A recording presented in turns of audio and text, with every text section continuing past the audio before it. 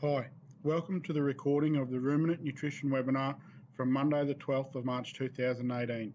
This webinar was presented by Desiree Jackson and made possible through the collaboration between Leading Sheep and Southwest NRM. This is clip 5 in a series of short recordings from this webinar and covers fertility in both sheep and cattle, especially in relation to body condition score. So what drives fertility? Well, we often get fixated on protein in Northern Australia, and everybody talks about supplementing urea, but it's actually energy that really drives production, whether that be growth rate or fertility. I'll just talk a little bit more specifically about sheep now. Energy has a huge impact on body condition score in breeders. So the more pasture they consume, so we might feed urea to actually get them to eat more pasture, with the net result being the animal consuming more energy. That's going to cause a lift in body condition score. And for example, one condition score increase can lift lambing percentage by up to 30%. So it's those small shifts that have a huge impact on the bottom line. Some of the information from making more from sheep has shown that the ideal joining condition score in ewes is somewhere between 2.7 and 3, and that ewes that were at least a condition score 3 or better had a 15 to 20% higher lambing than ewes that were in condition score 2 to 2.5. And if they're going into the dry season in that lighter condition score, it's very difficult to actually put additional condition score onto those ewes by having to feed them supplements rather than holding their condition.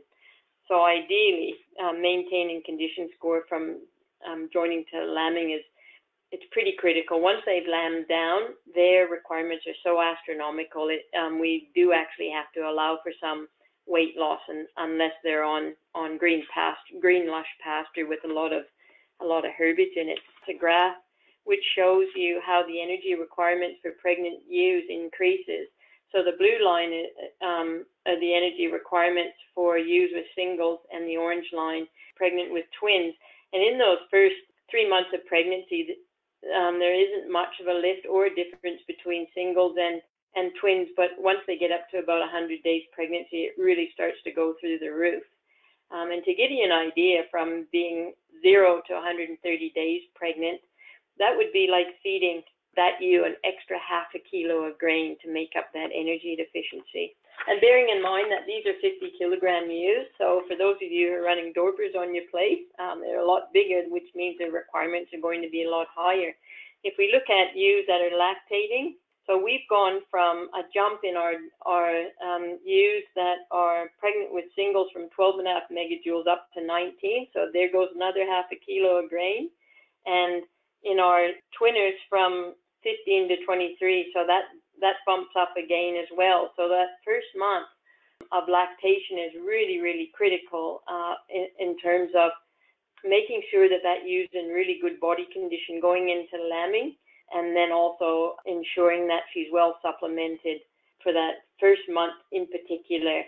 As the lamb gets a bit of size about it, starting to graze a little bit more, as its rumen begins to develop, and the requirements for that ewe for lactation will start to fall away. If we look at cattle, pregnancy rates are very much driven by body condition score as well. So at the end of the dry season, we want our cows to be in a body condition score of at least 3, so store condition 3 to 3.5. It might cost us a bit too much to have them in forward store depending on seasonal conditions, but we definitely want them to be in at least a condition score of 3 or better going into the next calving. And obviously there's always going to be variation around that due to genetics and seasonal variation.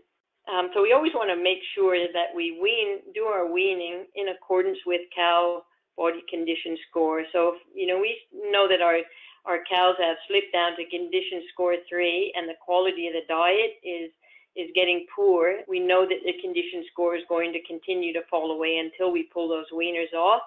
It's much easier to hold their condition going through the dry season if we wean the calf and feed the calf, and we might only have to supplement those breeders with some urea as opposed to an energy supplement. That gives us an idea of breeder condition score relative to the time it takes for those breeders to start cycling again.